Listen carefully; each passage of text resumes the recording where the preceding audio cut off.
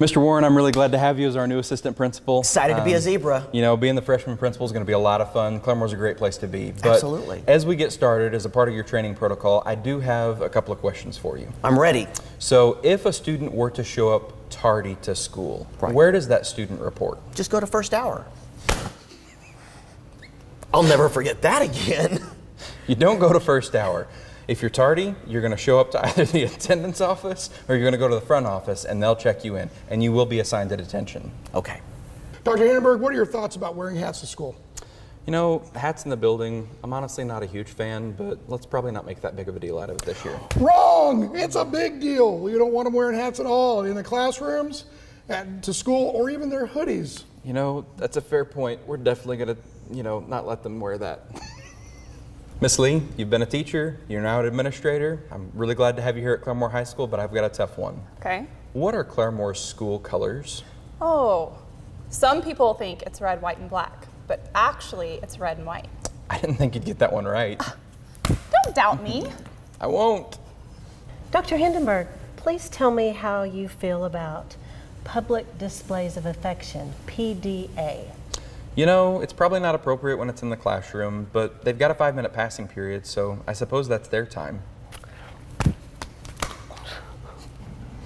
No PDA at school. Yes, ma'am. No PDA. Thank you. Round 2.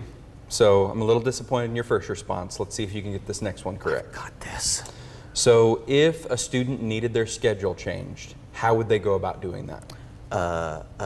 Is there a QR code somewhere? Not fast enough. Dang it.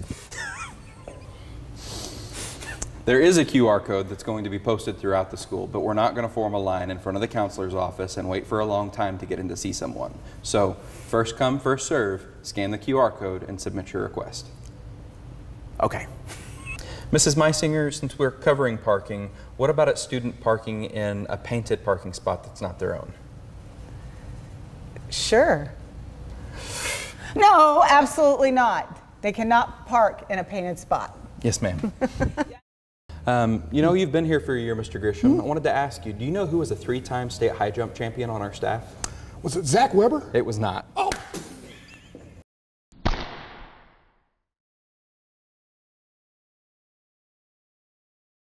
Wow. It was Eric Queens. Gosh dang it. Where are students allowed to eat lunch this year? Students can eat in the cafeteria, and I hope they really enjoy the new paint and how that looks in there, and new furniture should be here soon, but I'm also okay with them eating in the pit. No, they can't eat in the pit. Okay, no eating in the pit. Mr. Grisham, if a student had a box knife in their bag, but it was just from being at work from the previous day, should they be allowed to have that? Absolutely not. No weapons at school at all.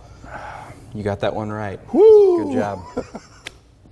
Miss Lee, how do you feel about seniors going out to lunch? Oh, I think it's great that they get to leave for lunch. Okay, that's a good point. How would you feel about a senior taking a sophomore with them when they go out to lunch? I don't think there's anything wrong with it. That's a terrible idea. Only seniors go out to lunch. Got it. So, Dr. Hindenburg, how do you feel about midriff showing?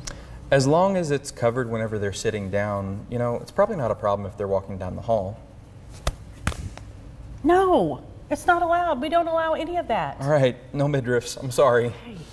Dr. Hindenburg, what are your thoughts about hats?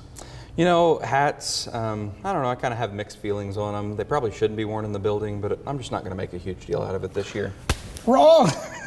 All right. No way. No hats in the building. No hats at all. I got it. Mrs. Royal, I really need my transcript right now. You need to fill out the form. But you don't understand. I need it now. Okay, I'll fill out the form. So I hear homecoming is a big deal around here. What day is homecoming on? Homecoming's on September 30th this year. Wrong.